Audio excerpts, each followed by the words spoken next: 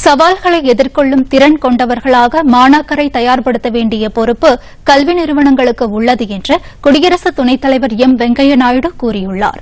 திருச்சியில் இன்று ஸ்ரீமத் ஆண்டவன் கலை அறிவியல் கல்லூரியின் 21வது ஆண்டு பட்டமளிப்பு விழாவில் உரையாற்றிய அவர், மாணாக்கரின் முழுமையான ஆளுமையை மேம்படுத்த கல்வி உதவ வேண்டும் என்று கூறினார்.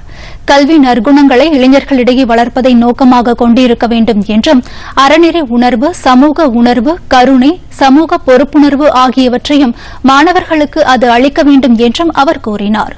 கல்வி என்பது பட்டம் பெறுவதுடன் முடிந்து விடுவதில்லை என்றும், புதிய திறமைகள், அறிவு, புதிய கருத்தோட்டம் ஆகியவற்றை தொடர்ந்து வளர்ப்பதாக அது இருக்க வேண்டும். கல்விக்கு முற்றுப்புள்ளியே இல்லை என்றும் அவர் கூறினார்.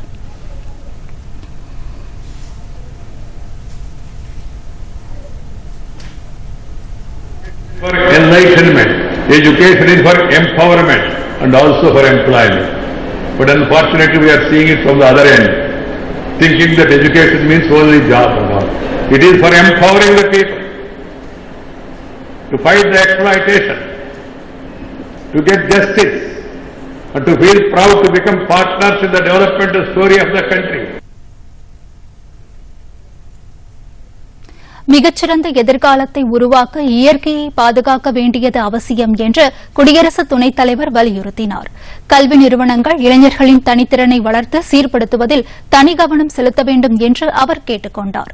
5 லட்சம் கோடி டாலர் பொருளாதாரமாக நாடு முன்னேறி வரும் நிலையில் இளைஞர்கள் அந்த இலக்கை அடைவதில் முக்கிய பங்காற்ற வேண்டும் என்று அவர் கேட்டுக் கொண்டார். நிகழ்ச்சியில் ஆண்டவன் அறிவியல் கலை கல்லூரிக்கான புதிய வளாகத்திற்கு வெங்கையா நாயுடு அடிக்கல் நாட்டினார்.